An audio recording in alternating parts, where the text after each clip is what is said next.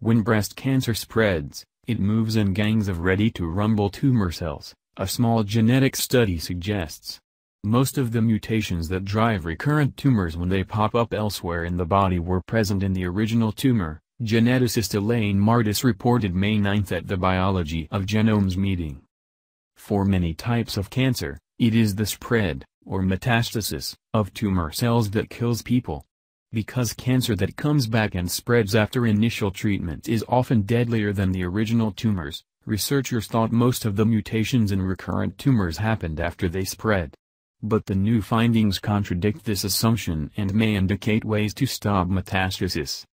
Mardis, of Nationwide Children's Hospital in Columbus, Ohio, and colleagues collected recurrent breast tumors from 16 women who died after their cancer had spread to other parts of the body. Comparing the metastasized tumors with the original breast tumors, the researchers were surprised to learn that multiple, slightly genetically different cells from the original site had broken away together and established the new tumors. Researchers used to think cancer spread when single cells slipped away and set up shop elsewhere. But recent research in mice suggested cancer cells migrate in groups, SN, January 10, 2015, p. 9. The new study doesn't provide direct evidence of this group migration in human cancer. But genetic similarities between metastasized and original tumors suggest that multiple cells move together to remote sites.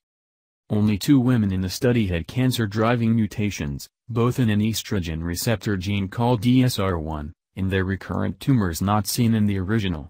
All of the tumors that metastasized contained mutations in the TP53 gene. Such mutations could be a warning sign that a breast cancer is prone to spread, Mardis said.